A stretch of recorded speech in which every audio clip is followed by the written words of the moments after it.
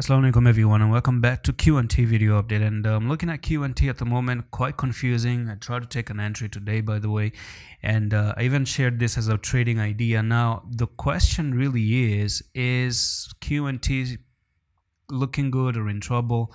Now it's very tricky. Okay, it's really tricky. Now if I dive into the 1 hour time frame right here, you can see that we're pretty much breaking out. Okay, so this is where probably I would say someone should have their stop losses at 175, because if you come down below 175, one thing is very clear: you're gonna lose the retest right there, and you're gonna go and drop below the lowest trend line, and from here that's where you can actually start to move even lower. So coming to 175 doesn't sound like a good idea, but at the moment you can see that it's clearly some fake outs right there, and never had a successful back test. You got rejected right here, you got rejected right there, nearly rejection right there, you had one rejection right here. Now this is for the another rejection actually there.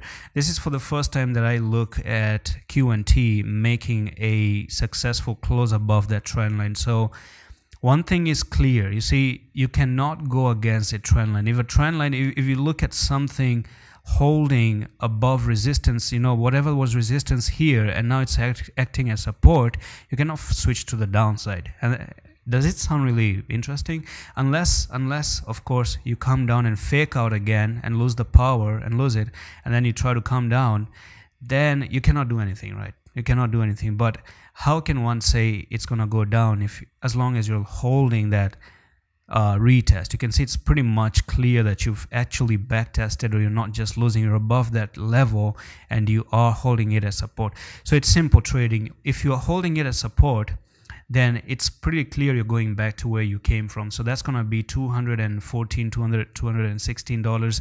So that's gonna be like from there to there, we're looking for 19%, nearly 20%. Okay, now on the daily, I also noticed on the daily that the candlestick you're printing is really good, because prior yesterday you just made a bullish spinning, actually not a bullish spinning top, but an inverted hammer, which is a bullish sign right there. So if I show you that one right here, it looks good to me, honestly. So let's see. So it's gonna be inverted hammer right there, and from the images you can see that, yeah, this is the kind of pattern we're talking about. So red, inverted hammer, longer wick to the upside and a small body, and that's how the inverted hammer looks like right at the moment. And you can see from here it's actually meant to go up, and you can, if I bring in the EMAs, you're also holding the 10 EMA quite very well. So losing and coming down to 175 is going to create a chaos. But even better stop loss is at 171, because if you try to take that one out and you try to lose the trend line, then it's a pattern to switch to the downside and actually come down to $122 or $110. So at the moment it's quite scary, but you don't have any option. Maybe that's just you know, take the opportunity. You never know if you get lucky to go to the upside. By the end of the day, you're not losing support, you are above support, and as long as you're holding support the coin. If you lose support, don't support the coin, just let it go. And that's pretty much it for this Q&T update.